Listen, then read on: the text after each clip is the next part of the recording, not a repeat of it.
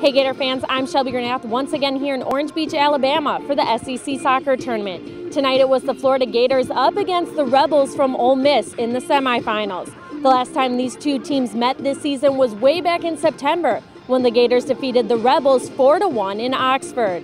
The first half started off in the Gators' favor as they had goals from Savannah Jordan and Havana Solaun, sending the Gators into halftime up 2-1. Take a look at all the highlights.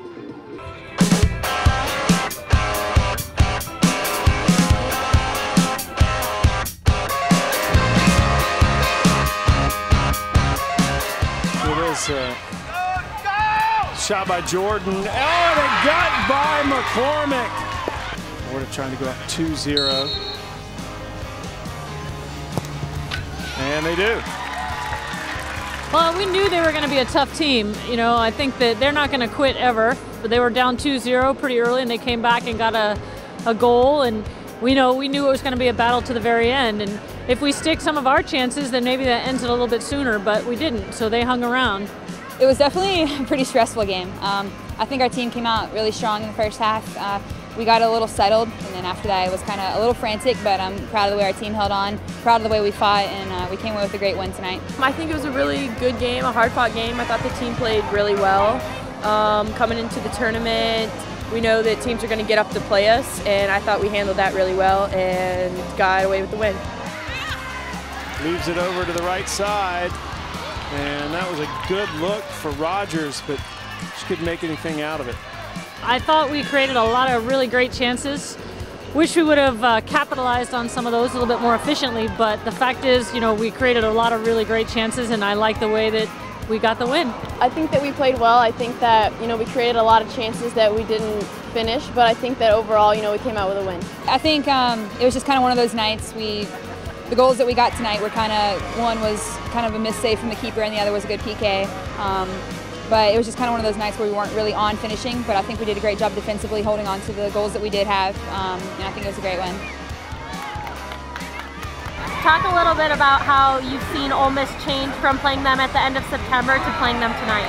I think the biggest change was just getting up for the tournament and getting up to play us. They wanted revenge to play us. They wanted to get to the finals in the tournament, so they were going to come a lot harder and bring everything they had. I think one of the biggest differences was how aggressive they were. I think that, they came hard for 90 minutes, and I think that was the biggest change.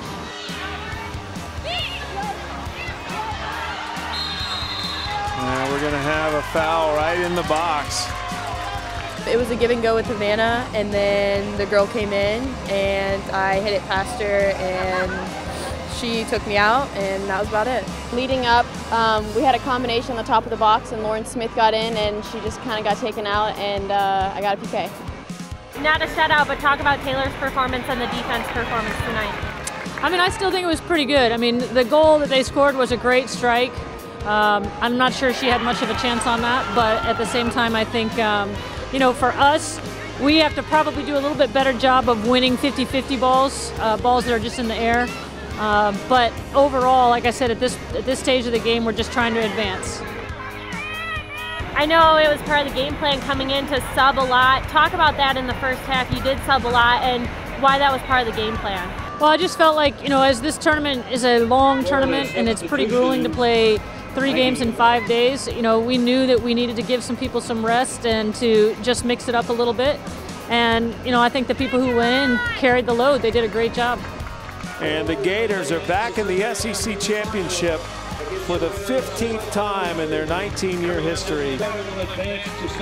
Well, I think for us, again, it's part of the process of just getting better and better every game and having an opportunity to have game opportunities to practice what we do, and as long as we're still playing this tournament, we get those opportunities, so it's great. I think the biggest thing is just getting our bodies ready. 3 games on the road is tough, so, preparing, we're going to, physically and mentally just prepare. I'm definitely excited. Can't wait to see the winner of this game, and hopefully we can get recovered and be ready for Sunday. Now the championship game will be on Sunday at 2 p.m. Eastern Time. From Orange Beach, Alabama, for GatorVision, I'm Shelby Granath.